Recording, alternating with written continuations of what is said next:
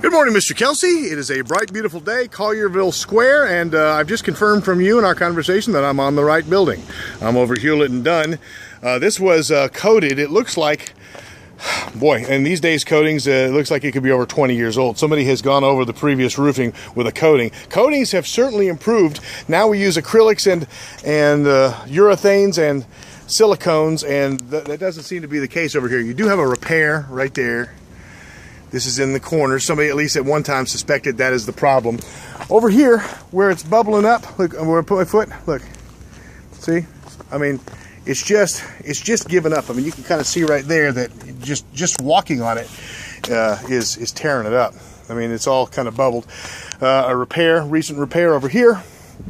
Also in the wall, somebody has taken the entire wall there, excuse me, all the way down and just tarred it, which of course, you know, you never really recommend tar, certainly like that.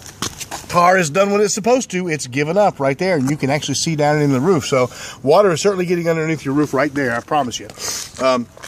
All along this wall, right here where it would normally be flashed properly, it is just given up, and water is getting in this crease. You can see all the way down. I mean, here's the worst of it right here. I mean, that's just tar. Look at that. I mean, that's not good. I don't want to make it worse for you. So that's this building. Now, as we head on over to the other building, I can certainly see why this is your biggest problem. This has been the victim, if you will, of many years of repair. This has also started with a coating.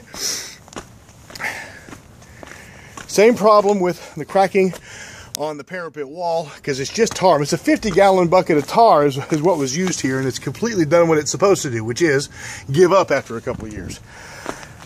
Recent repair right there. Somebody suspected that all along the wall. One of the biggest problems, you see, look at this, right here, right there.